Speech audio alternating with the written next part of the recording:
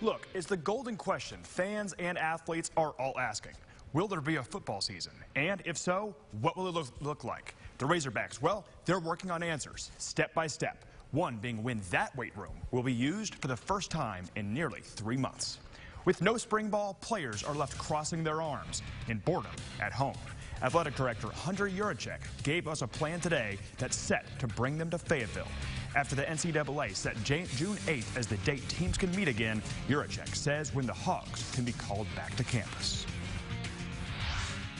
We're prepared to welcome back many of our student athletes on June the 8th for voluntary workouts. And just as in anything in athletics or in life, no plan can guarantee that anyone affiliated with our program will not contract COVID-19. What our plan was developed to do was to mitigate the risk of all involved and outline some protocols for working together efficiently and effectively when a diagnosis is made for both the student athlete and those they have come in contact with or a staff member.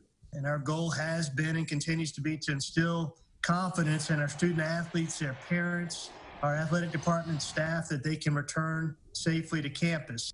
We have a plan it's customized to the state of Arkansas and the University of Arkansas. And there you have it. The Hogs can punch their tickets back to the Hill. Tune in at 9:45 to hear more details about Yurachek's workout safety plan. More news and weather next.